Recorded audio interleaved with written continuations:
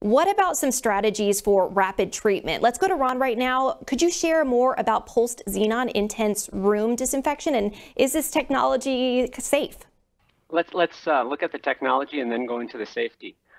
First, I'm going to paint a picture real quick.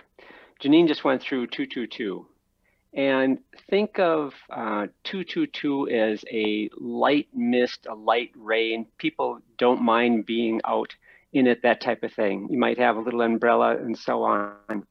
Then we compare pulsed xenon into that.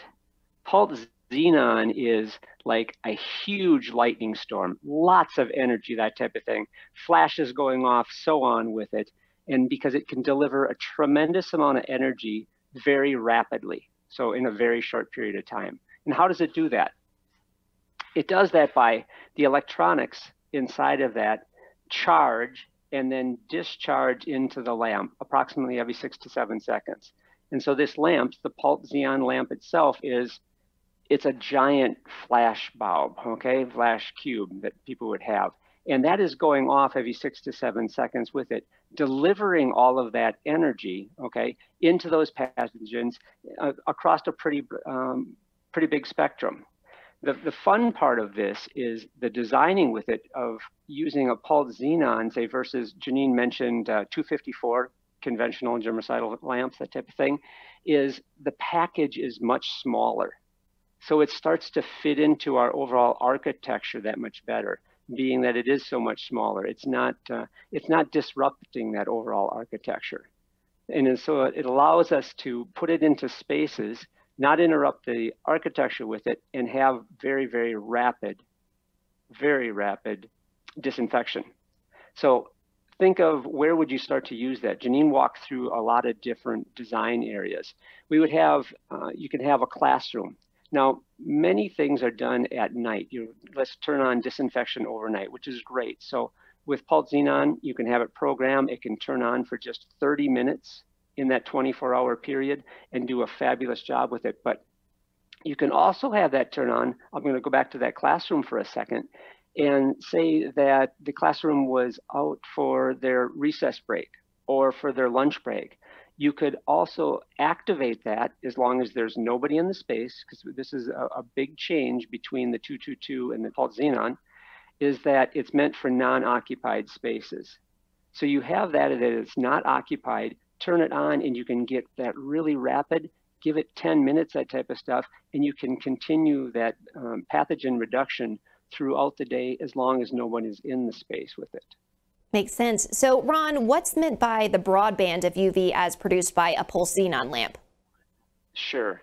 Broad spectrum. So we talked about the UVC, UVA, UVB, etc. This goes across all of those. So from 200 nanometers up almost to 1,000 nanometers, which is well into the visible range. Visible range starts at around 400 nanometers. It basically is putting out that full broad spectrum. There's a couple important parts, though, is that 200 to around 230, has a very strong band in it, and then it takes a dip down, and then it starts to climb back out. So a little bit of a fun fact there is when you go into those really short waves, we talked about those as called those far UVC, the pathogens are highly susceptible. What that means is you don't have to have a lot of energy to get inactivation. So what the pulsed xenon can do for that is, because it delivers a tremendous amount of energy in a very short period of time, we can have great inactivation very, very quickly. And this, as you mentioned, is a strategy for a non-occupied space. But Ron, what type of control strategies exist in case someone happens to maybe walk into a space while a cycle is in process?